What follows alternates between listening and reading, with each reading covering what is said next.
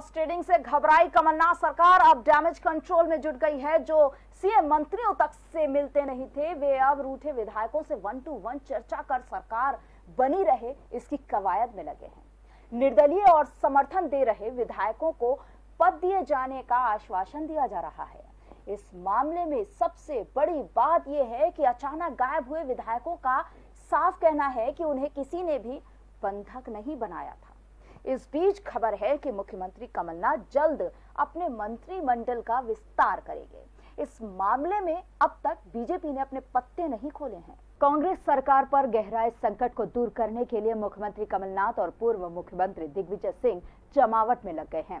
मंत्रियों तक से पर्याप्त दूरी बनाए रखने वाले मुख्यमंत्री कमलनाथ अब खुद रूठे विधायकों से 1 to 1 कर रहे हैं। दूसरी ओर दिग्विजय सिंह के विधायक भाई लक्ष्मण सिंह कमलनाथ की सद्बुद्धि के लिए गोवर्धन की परिक्रमा की है। इस बीच कांग्रेस के ही विधायक हरदीप सिंह डंग ने कमलनाथ से नाराजगी दिखाते हुए इस्तीफा दे दिया। तकरीबन 16 कांग्रेस विधायक मुख्यमंत्री और सरकार से नाराज है। ऐसे में वरिष्ठ कांग्रेस नेता ज्योतिरादित्य सिंधिया की उपेक्षा को मुद्दा बनाकर सरकार के मंत्रियों की बयानबाजी ने भी कांग्रेसी किले की बुनियाद हिलाकर रख दी है।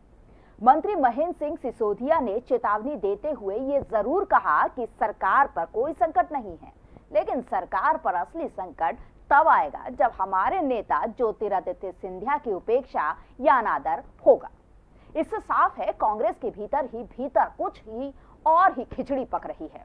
ऐसे में मुख्यमंत्री कमलनाथ एकदम जमीन पर हैं और सरकार बचाए रखने के लिए जमीनी बात कर रहे हैं, उनको समर्थन दे रहे हैं।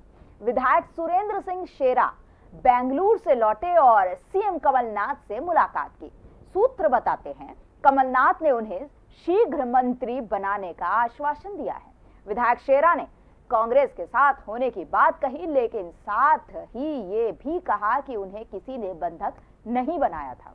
इस मसले पर वे कुछ मंत्रियों और उनके बयानों से खिन्न नजर आए हैं। सरकार के पूरे तरह साथ में हूँ, 24 घंटे साथ में हूँ। सरकार के 12 महीने 24 घंटे नहीं, बंधक नहीं बना पाया। कोशिश जरूर की मुझे डिले करने की, मेरे फ्लाइट में जाने के लिए, मेरे प्लेन पकड़ने की। नहीं, कभी नहीं बंधक बना, आज तक नहीं बंधक बना। अरे शेर लोग को बंधक बना ही सकता है यार कोई।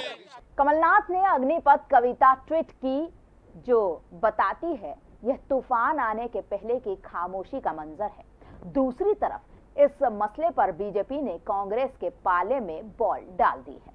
बीजेपी के बड़े नेता 2 दिन से इस सब पर दिल्ली में मंथन कर रहे हैं। वहीं बीजेपी नेता नरोत्तम मिश्रा और सुरेंद्र सिंह शेरा एक ही फ्लाइट से दिल्ली से भोपाल आए हैं।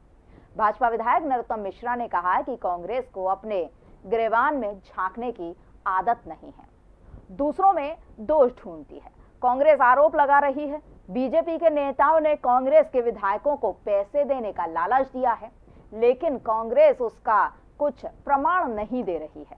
नरोत्तम मिश्रा ने कांग्रेस पर चुटकी लेते हुए कहा है कि कहां उनके गद्दार छुपे हैं, कुछ और खुलासा होने दो। बंधक बना के रखे हुए, खरीद फरोख्त हुई है।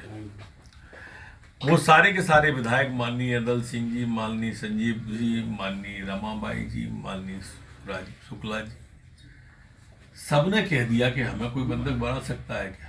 अब इससे बड़ा झूठ कोई बोल सकता है क्या? दिग्विजय सिंह, मंथन है परिवर्तन का, कुछ और तमाशा होने दो।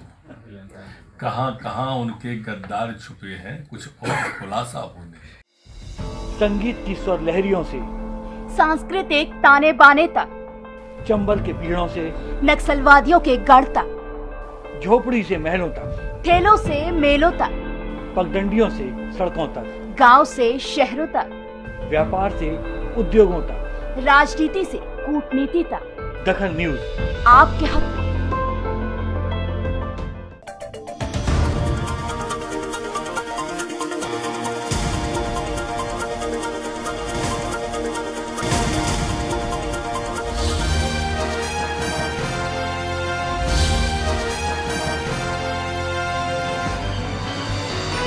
आप देख रहे हैं दखल न्यूज।